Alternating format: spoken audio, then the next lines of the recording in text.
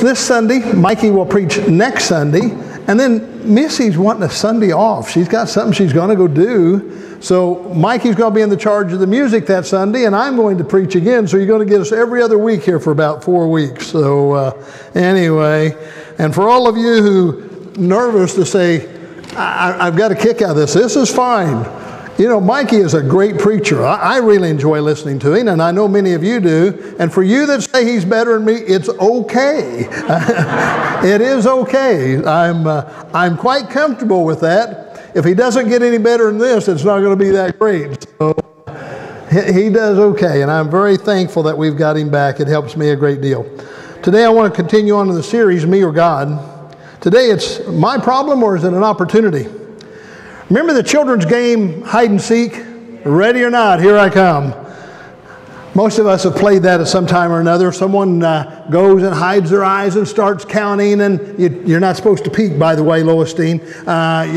So you're not looking, and someone goes off and hides, and you're going to seek them out.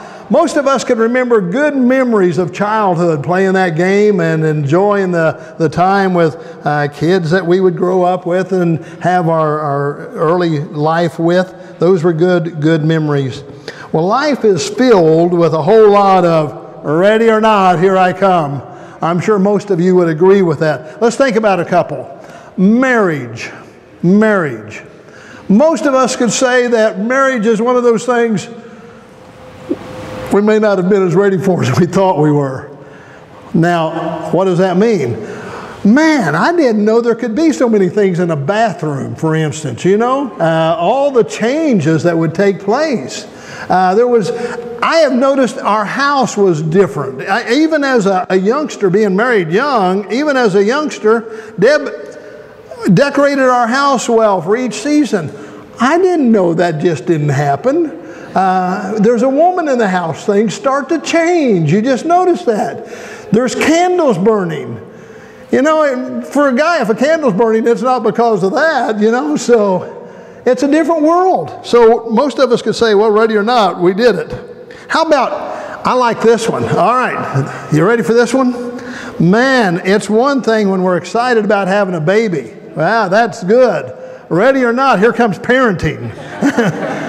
You know, it's really good to have that baby. That's an exciting thing to, hey, we're going to have a new baby. Oh, that's great. And then they wait till she's 14 and some guy's making eyes at her. And son, I'm not going to be around here to take care of it by then. Just be prepared, all right?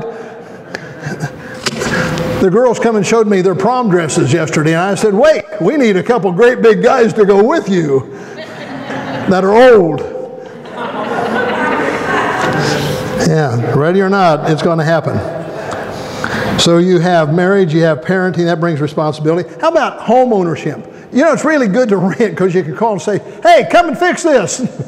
Yeah, see how that works for you too. But anyway, home ownership, all these changes, all these things that you're responsible for. Stretching that paycheck. No longer you eating at mom and dad's table. Ready or not, here it comes. It's going to happen. Well, folks, the same can be said about adversities in our life. Ready or not, they're going to come your way. So when adversities, hardship, let's give them some name, turmoils, calamity, troubles, misfortune. I like that one. Whenever they do come, we must decide how are we going to deal with that. Now there's two ways. I can deal with it by myself, and I call that me. It's my problem, I'll take care of it. Or I can deal with it with God's help. And that's what I call God. And I call that opportunity, that I can learn and grow through this. Let's look at a few of these if we may. Sometimes life can be just downright difficult, can be tough. It's my problem. When it's my problem, it can be very tough. You ever have anyone say to you, well, sorry about your luck? Yeah, you've heard that a time or two? Well, usually when you hear that, it's because things aren't going very well. First of all, problems and adversities, they're nothing new. They've been around as long as the world's been around. They're nothing new. And remember, everybody has them. Look to your left, look to your right. See those people that are sitting down there that are smiling? You know why they're smiling? Because they know that I'm talking about them as well. We've all got them. No matter where you look, we're responsible. Yeah, I know, we got them. It's just life. Adversities. Now here's the kicker. Not only do we have them, but let's go to Hebrews chapter 4. Hebrews chapter 4 is just filled with, chapter 4 is where we're going to start.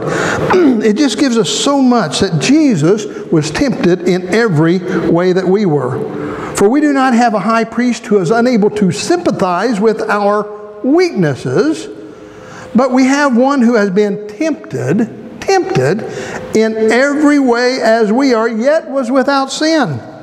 Jesus is tempted in every manner that we have. So temptations are very real. Now, if you just drop back a chapter here over to chapter 2, let's go back to chapter 2, verse 18. This is the one that really will enlighten you about Jesus and have an understanding about it. Verse 18, because he himself, he being Jesus, suffered when he was tempted, he is able to help those who are being tempted. Can you imagine the Son of God suffering with temptations? Now, I've wondered what kind of temptation. Well, he was tempted in every manner that we are, so you just quit wondering and start thinking the whole gambit. But I had one or two come to mind. I can only imagine what it must have been like whenever those Pharisees were giving him a hard time. It'd been easy to say, you don't know who you're messing with. You don't know who you're messing with. And he could have done something about it. Or whenever they said, if you're the Son of God, take yourself off the cross. You healed others, heal yourself. Man, can't you just see their eyes if he'd come off the cross? We wouldn't have had a future. Now, not only because of Jesus, but everyone would have died. They'd been scared to death. This guy just come off the cross. There'd been all of these things. All of these things. Tempted in every manner that we have. You know those days whenever he wanted to get up in the morning and he had a preaching assignment and he was going to go out and speak to people and he's thinking, what's the use? They're not paying attention. That's a temptation to say, I'm just going to forget it. Father, just bring me home. I'm going to forget it. A temptation. Or maybe it's a temptation to say, you know, so you may be hungry. Get over it. We're all hungry at times. But instead he fed the thousands. There's all of those things. See, he suffered with temptation just like we do. Now let's go to Matthew chapter 8. In Matthew chapter 8, this is where it really starts applying to us. Matthew chapter 8 and verses 1 through 4 says, when he came down from the mountainside, that's Jesus, when Jesus came down, a large crowd followed him. A man with leprosy came and knelt before him and said, Lord, if you are willing, you can make me clean. First of all, if you are willing, you can make me clean. Jesus reached out his hand and touched the man. He said, I am willing. He said, be clean. Immediately he was cured of his leprosy. Then Jesus said to him, see that you don't tell anyone, but go show yourself to the priest and offer the gift of Moses commanded as a testimony to them. Here's a man with leprosy. Now, the reason I've chosen this as the illustration for where we're at today, leprosy was one of the most dreaded things in all the old world. It was one of the most dreaded diseases of ancient time. A leper would suffer in every facet. Every facet. There would be unkindness. He would have to stand, if someone was coming and go, leper, leper, he'd have to holler out and let them know, unclean, unclean, and let them know that they should not come near. There would be the unkindness that would be expressed to him because of his disease and because of the appearance that he may have because of it. Because leprosy was a cruel disease and it was a deforming disease. There would be apathy. Well, I don't care, just stay away from me. Just stay away from me. I don't care who you are, stay away. Apathy. There would be rejection. Rejection. Where they would be a time whenever they would be hungry. Now, how would a leper be fed? Did you ever think about that? It's not like they could have their own place because they're wandering the countryside basically. Family would identify a spot. There's a stump out there on the back 40 and we're going to bring food out there and put it there. They often didn't want to be associated with him. So they would put the food out there, and he or she would find that food. And that would be how they would be fed. They would be dressed in rags and filthy because there was nothing else for them. Apathy, rejection, betrayal, hate. They hated them because of the disease that they had. Hated them. Now, these are just some of the symptoms of what would take place. I call them symptoms because each one of these are something that didn't have to happen. But as a result of what was going on in their life, these things did happen to them. So now let's take that and apply that to us just a little bit. Many of us have suffered from some, if not all, of these things that a leper would suffer from. We can say that we have suffered unkindness. There's not many people here who've not been able to say, oh yeah, I've had some unkind things said to me. Apathy, that there are those that just don't care about or been rejected. There's times that we have felt betrayed by a friend or a loved one, someone that we've been acquainted with. And there's times that we just experience hatred. Hatred. Our world is filled with hatred right now towards the church for whatever reason, and we see it. Many of us have suffered and see these things taking place. And whenever that takes place, what are you tempted to do? Well, you look at yourself. That's a me, a me. And whenever you start looking at yourself, you are tempted to withdraw. Or you'll lash out, you'll strike back. Many times when trouble comes, one way that we deal with it is we internalize it. Woe is me. Me. We've made it all about me. When life is all about me, the problem is very real. It's very personal. It can be money related, it can be family responsibilities, it can be work responsibilities, but it becomes about me. How many times have we heard someone say, well, I was passed over for that promotion and it should have been mine. They weren't there as long as... That's about me. Or we have other cases where we feel that I've been rejected by this or that.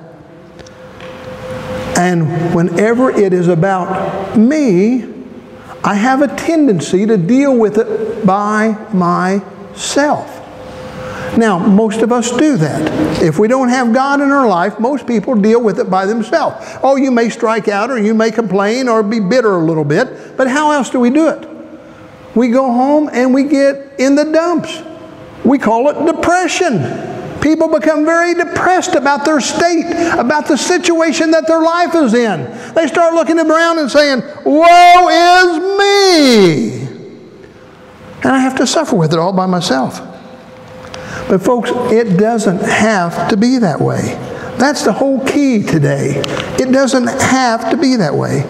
Whenever we deal with these things by ourselves, we will have the symptoms that is experienced by the leper. Because we'll say, I'm unclean. Nobody likes me. Nobody wants me around. We will start suffering in various aspects and forms because it's about me. But now let's take that same thing and let's see if we can make it an opportunity. See, life is filled with opportunities. We have opportunities in every one of the fields that I've just talked to you about. We have an opportunity. If someone is unkind, we have an opportunity to express kindness. If someone expresses apathy, which is I don't care, we have the opportunity to show concern and caring. If someone expresses rejection, we can embrace them. If someone expresses betrayal, we can show loyalty. If someone expresses hate, we can show love. There's opportunities in every one of them. We have the opportunities to develop friendships, relationships with people, and to show them that God is at work in our life. We have the opportunities to develop financial security. We have the opportunities to develop our careers. We have the opportunity to develop education. We have the opportunity to develop our family around the Lord, and on and on and on we could go. Many times we miss it because our problems have not provided opportunities. Instead, we have missed the opportunity because we see it as a problem. Today I want to ask you to see it as an opportunity. To use your adversities to grow. To grow. Every one of us needs to grow in Christ. Whether it's someone who's been in the church 96 years, Mary, that's you, I'm talking about you. All right, I just want to make sure that you're with me. Or whether somebody has been in the church 6 years, we need to make sure that it's an opportunity to grow. We can grow in hope. Now I want each of you to think about, if I have this depression, what do I need? I need a little hope. So where are you going to look for hope? My hope is built on nothing less than Jesus' blood and righteousness. We start looking to the Lord. And it says there's faith, hope, and love, and the greatest of these is love, but hope made the top 3. That I have this hope. Did any of you come to church thinking that church was going to make your life worse? Probably not. Did any of you decide that, maybe I need to seek out a relationship with the Lord because He doesn't like me anyway, He might as well know me personally? Probably not. You were looking for a relationship with Him because you wanted to know Him better and you wanted Him to know you better. And you started developing a hope that was on Him and entirely upon Him, where you realized that He was putting something into your life that you didn't have before. Is there anyone here who believes that you don't have a better life with Jesus in it than you did before He was in it? Probably not. Probably not. Now I could say, is there any of us here who have had more difficulties with Him in it than we did before? Well, there are more difficulties having Jesus in my life than not having Him in my life. When He's not in my life, Mike's in charge. I do the way I want unless Deb tells me I can't. And it's just the way it is. Right? But whenever Jesus is in charge, all of a sudden things start changing. And I'll be doing something and He'll go, Mike. I'm not going to tell you what that is. He'll go, Mike. He'll get my attention. How about your love? Have you found that you can be more loving and reaching out with God in your life than you was before? Do you find that you're a little bit more generous than you were before? That may be under the trust. And all of a sudden we start developing this trust in God. I believe that God is going to take care of us. Now, I appreciate Denny's devotion very much. I saw Deb look at me and I looked at her because we practice tithing as well. And there's times you're thinking, where did that come from? How did we have that left? She made a house payment the other day and I go, how did you have that much left?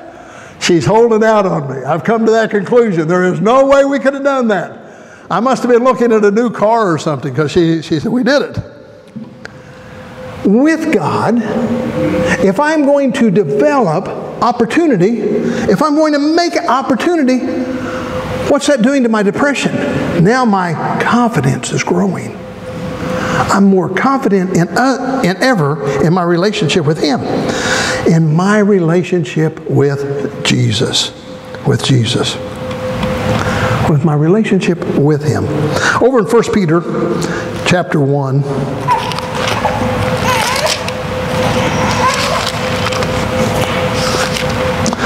And verses 6 and 7. It'll say this. In this you greatly rejoice, though now for a little while you may have had to suffer grief in all kinds of trials. These have come so that your faith, of greater worth than gold, which perishes even though refined by fire, may be proved genuine and have result in praise, glory, and honor when Jesus is revealed. That my faith is greater than anything else. That adversities can come and they can cause me to fail, or they can help me to grow. To grow my faith in my adversities can prove a genuine faith. I don't know what all your adversities are today. Let's stop here and think about our faith. Let's take just a moment and consider our faith. I want you to think about your adversity. Is your faith genuine? There's some of you that are going through some major health issues, and I know that. We've had many of you on our prayer list. we mentioned when there's certain procedures going on. That's a time to check our faith to see how genuine it is. You know, everyone take note. This is things preachers aren't supposed to tell you. It's real easy to be faithful when everything's good. When everything's going your way, it's really easy to say, praise God. Great things are happening. But when things aren't going well, it's not always as easy to say, praise God. Great things are happening. That can be in your health. That can be in your family situation.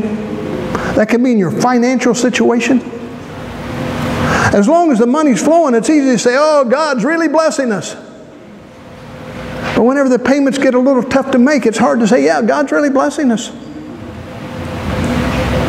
Whenever we have a death in our family, it's hard to say, yeah, God's really still with me. He's still walking with me. I can feel His presence. Sometimes those are hard, folks. That's why we have to find out, is it me or God? Is this an opportunity? So the first thing I want you to examine today is your faith. Your faith. Think about your faith. Will your faith take you through the hard times, the difficult times? I can remember having a man in World War II tell me, many, many years ago, he said, I was in a foxhole when word of Roosevelt's death come. The war was almost over, folks. It was almost done. And he said, everyone in the area lost hope. It was the worst thing that we could find out, that he had died, because we lost hope. We thought we'll never go home again. Faith. Sometimes we can lose hope because our faith isn't refined. I want you to refine your faith. I want each of you to start working on that relationship with God where your faith is refined. Folks, church isn't about who's preaching or who's not preaching. It's not about who's serving, whether it's a man or a woman, or it doesn't matter. It's about, what do I believe about God? Is God going to get me through this valley? That's faith. Next thing, 2 Corinthians chapter 1, verses 3 and 4. Praise be to the God and the Father of our Lord Jesus Christ, the Father of all compassion and the God of all comfort, who comforts us in our times of trouble, so that we can comfort those in any trouble with the comfort we ourselves have received. He comforts in our troubles. He comforts in our troubles. My opportunity to grow, to learn from my adversity, is to learn that even in my troubled times, God puts His arms about me. I have to learn that He cares. Most of us, now everyone take note, these are things you aren't supposed to hear, but you're hearing them today. Most of us, at some time or another, have found ourselves saying, I don't even know if He cares anymore. Some of you have even told me that. I don't even know if He cares anymore. God cares to comfort us in our troubles. I want you to visualize, you know how I am about those visions. I want you to visualize God putting His arms around you and comforting you. You ever had someone just come up and comfort you by putting their arms around you?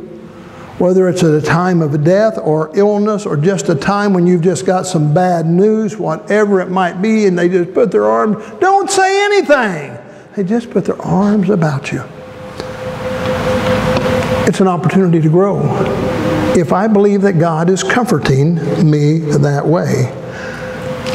And it helps as I grow to do what? To encourage others. So now, if it's about me, I don't care if I encourage you or not. If it's about God, I want to encourage you. I want you to know something that most of us who love God have found. That He's real.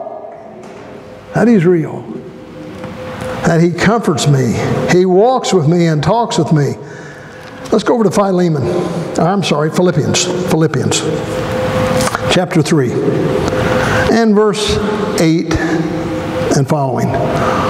What is more, I consider everything a loss compared to the surpassing greatness of knowing Christ Jesus my Lord, for whose sake I have lost all things. I consider them rubbish, that I may gain Christ and be found in Him, not having a righteousness of my own that comes from the law, but that which is through faith in Christ, the righteousness that comes from God and is by faith. I want to know Christ and the power of His resurrection and the fellowship of sharing in His suffering, becoming like Him in death, and so somehow to obtain the resurrection from the dead. The apostle's writing, I've counted everything lost. Anything that could have been mine, I count lost compared to knowing Christ. Is knowing Jesus the most important thing in your life? Now, there's other important things. Your relationships, your marriage, your children, all of those are important things. Every one of them. We all have time invested in relationships, and those are important. Is there any of that more important than knowing Jesus?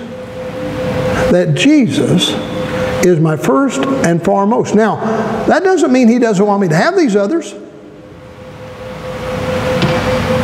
As much as I love most of you, not a one of you can get me to heaven. Not a one of you can get me there. As much as I care for most of you, not a one of you can do for me what Jesus does for me. Not a one of you. And as much as every one of you love me, you did catch that one, didn't you? All right. I can't do it for you. Nothing should be more valuable to us than our relationship with Jesus. I want to take you to one of my new favorite scriptures in 2 Corinthians chapter 4, verse 17. I love this. Let's start at 16. Therefore we do not lose heart, though outwardly we are wasting away, and inwardly we are being renewed day by day. Verse 17, for our light and momentary troubles are achieving for us eternal glory that far outweighs them all. So fix your eyes on Jesus, not on what is seen, but on what is unseen. For what is seen is temporary, but what is unseen is eternal. I have got all that underlined in red, and then I took a yellow marker for our light and momentary troubles. Our light and momentary troubles. Compared to eternity, that's all they are, is light and momentary. Oh, we've all got issues, we've all got problems, we've all got adversities, but they're momentary. They're not going to last forever. It's just not going to happen. I remember wrecking the fender of my 64 Ford in 1968. Broke my heart. Broke my heart. I couldn't hardly stand it. That car was really important to me. And I didn't wreck it very bad, just a little fender dender. But really did upset me. I don't have the car. I don't have the fender. I got a different girl riding in the car than I had in 68. World just changed. It really seemed important in 1968. But that was light and momentary, folks. Light and momentary. Adversity, it's how you deal with it. One more scripture for you. Over in Proverbs, we use this one a lot, but we're going to use it again. Chapter 3, trust in the Lord, verse 5. With all your heart, lean not on your own understanding. In all your ways acknowledge Him, and He will make your paths straight. Don't lean on your own understanding. Don't make it about a me. Make it about a Him. If you make it about a me, That's your own understanding. If you make it about Him, He'll help you understand. Me, I can't do a whole lot. I can't even do what I could 5 years ago. No, not a whole lot of me. But you know, everything I could do 5 years ago that I can't do now, Jesus is still doing everything He was doing 5 years ago. And the things I could do when I was 16 that I certainly couldn't do now, Jesus is still doing those same things. See, He's never changed yesterday, today, or forever. Are you a me, or you are, let it be me and God. Let it be God and me. It's your choice. Life, it's a journey. If you journey by yourself, folks, it's long, it's tedious, it's unhappy. If you walk with the Lord, there's joy. Will you please stand as we have our invitation?